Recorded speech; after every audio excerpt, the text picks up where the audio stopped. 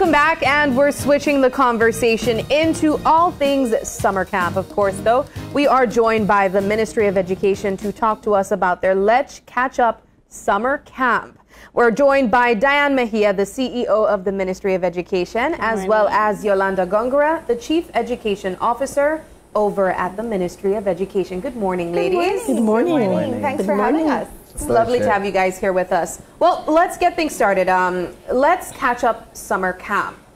When we think summer, we think of relaxing out of the school setting, out of the classrooms. But you guys are giving them an opportunity to catch up on what they might miss out, but also to get them, I assume, prepared for the new class that they're going into. Let's talk about it.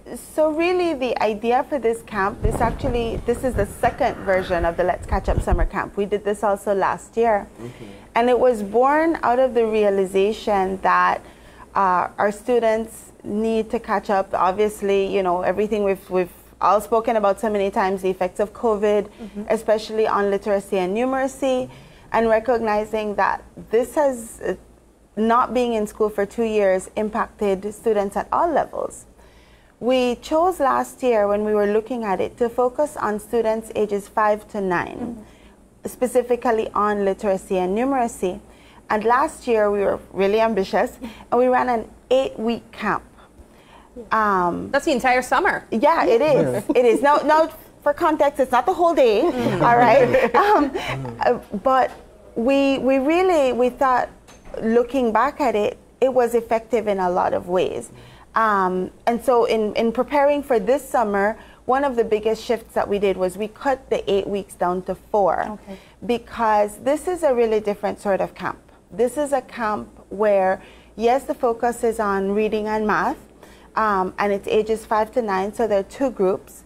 But with this camp, what we have are master teachers who are identified, and the master teachers teach the lessons from a studio. And those lessons are live streamed. So parents sign up their children for attendance at schools, which we call, for the purpose of the camp, learning centers.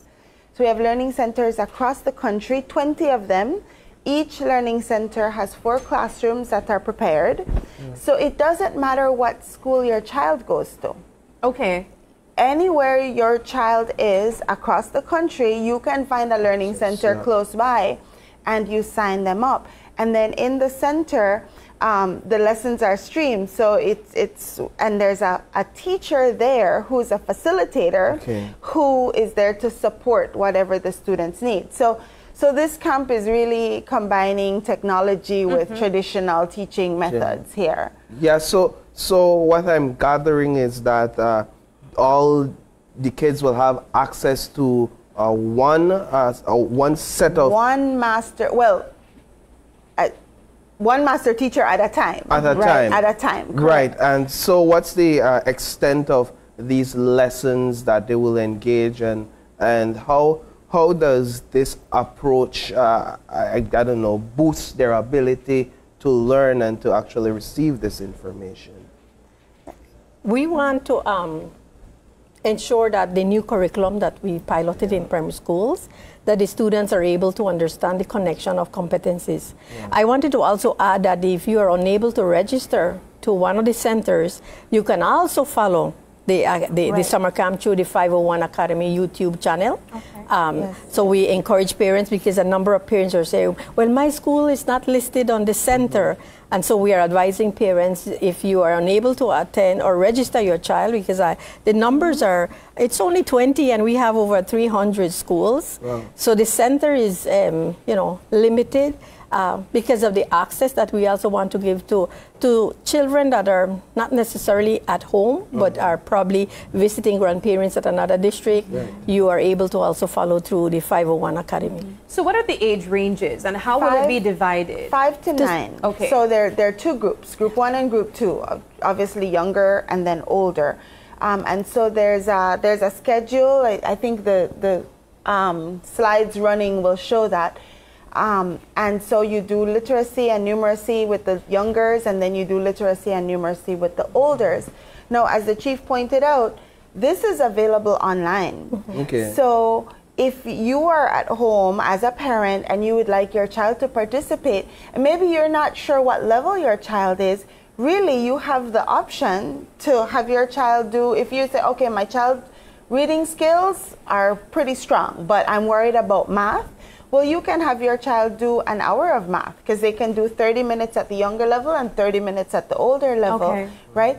And the curriculum that's covered is tied into our revised learning outcomes. I'm gathering that. The math is absolutely closely linked. We have two officers, Dr. Medina and Ms. Codd, who have worked on the math, the numeracy and the literacy. The literacy really focuses on teaching reading and strengthening reading over the course of the 4 weeks. But it's absolutely mapped out, like week 1, day 1, week 1, day 2, just like that. And it's tied. Last year, we started off using the results of the Belize Diagnostic Assessment Test as a starting point to let us figure out what was needed. And this year, we've built on the foundation, you know, and we're using feedback from teachers across the country, you know, to let us know how they feel students, where they are and what they're doing.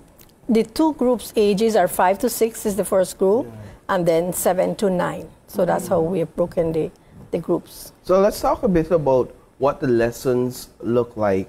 We're talking about competency-based learning now. I would imagine it's a bit more hands-on for the kids, and it will prepare them as we continue to roll out the reformed curriculum. Some parents may not understand, however, what their child is getting into. Let's talk a bit about what the lessons look like when we think about new or reformed curriculum. We prepared a toolkit for each of the centers, and the toolkit had all the manipulatives and the resources that the teachers are supposed to use. The children could take a notebook and a pen. There was no necessary to take any other material, because it's a short period, 30 minutes. What can you cover in 30 minutes? So the lessons are very targeted, and the children then after school are able, or after the summer class, are able to do more work and practice on the assignments given. So they're targeted with specific, for example, yesterday I looked at the numeracy, the literacy for the 5 to 6, and they were teaching the letter A.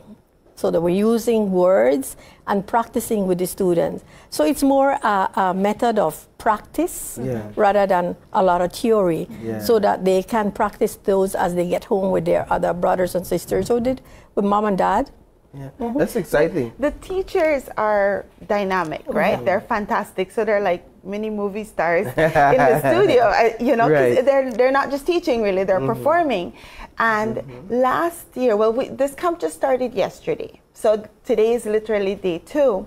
But last summer, it was fabulous to see how engaging the teachers were. So they'd be teaching, but they were also singing and dancing and wearing costumes. And last summer, as we tracked on social media and we tracked the comments, like the teacher would be teaching and asking questions, and kids are answering in the comments. So it was a lot of fun. You could see the engagement. This idea of interactive learning, engaging learning, is nothing new for children in terms of what they see on American television, for example, with a lot of their shows. It's very engaging, and they sit there and they interact and they learn. So to be able to bring this to the classroom, I think it's a game changer for our education system and for our kids. Is there anything here that also helps the teacher going into the new school year and grabbing a hold? Because you have master teachers here, but I would imagine there are other teachers that will need to be equipped with this type of skill, so that they could carry on this level of teaching, so that they could continue, so there's a level of continuity going into the school year. So that's an interesting question. One of the things that just last week in a conversation, we had someone say, well, you know what? Like, we'd be happy to work with teachers to help prepare them, not with content, but with delivery. Right. You know, to learn how, because we found that some teachers who are fantastic teachers are really nervous in front of the camera, right? So identifying the master teachers to do this additional work over the summer hasn't been the easiest thing. I would imagine. Right? We have a really small team at our ministry. Really small, but they're super hardworking, and they've been wonderfully focused on getting this work done, right? And they've been coaches as well for the teachers who have been involved in this process.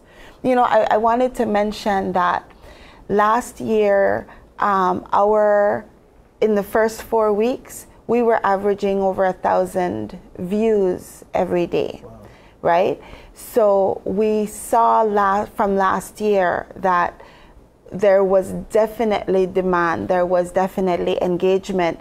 The second 4 weeks I mentioned that we'd seen a dip, really that dipped to within the 800s. So it wasn't like, you know, a significant amount, yeah. We saw last year that we had constant engagement using our ministry social media, our 501 page, the YouTube channel. It was really engaging.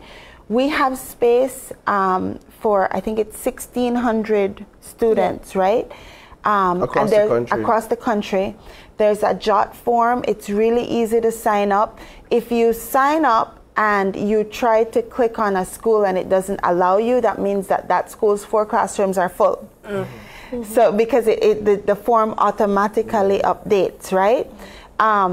If you really, if you know the school is really close to you, and as a parent you really want your child, you can visit the school and ask the teacher. I mean, we've seen that the teachers make space still. But up to last night, I think we had a little over 800 registered students already. And that's for in-class routine. That's for in-class. That's in-class, yes. So there are still some spaces if you want your child to participate in person. Obviously, it's unlimited for those who will stream online. And for the online option, I want to point out that while it happens between 9 and 12 in the mornings, Monday to Friday for the 4 weeks, that if you're a working parent, for example, and you have your child, you know, in daycare or with a caregiver who is unable to support, if you want to grab that 30 minutes and replay it in the evening when you're at home, you can do that.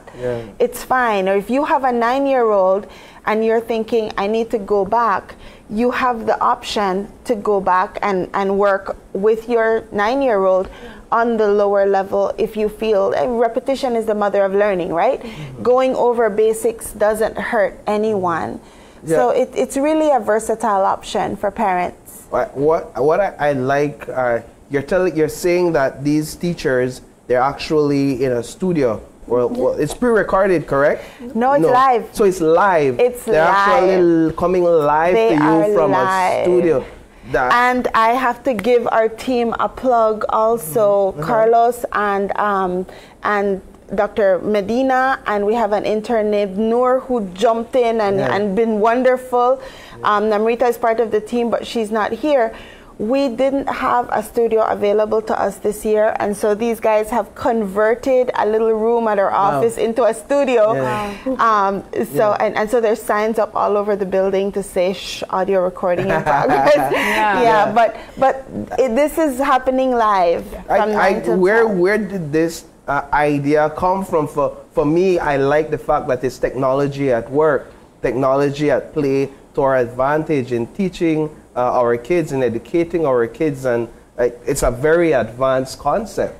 Yeah, well, this is, you know, teamwork. UNICEF.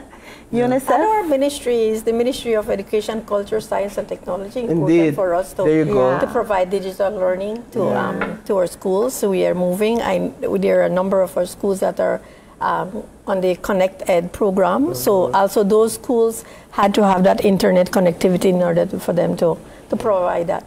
But you also asked a very important question as what support is there for teachers.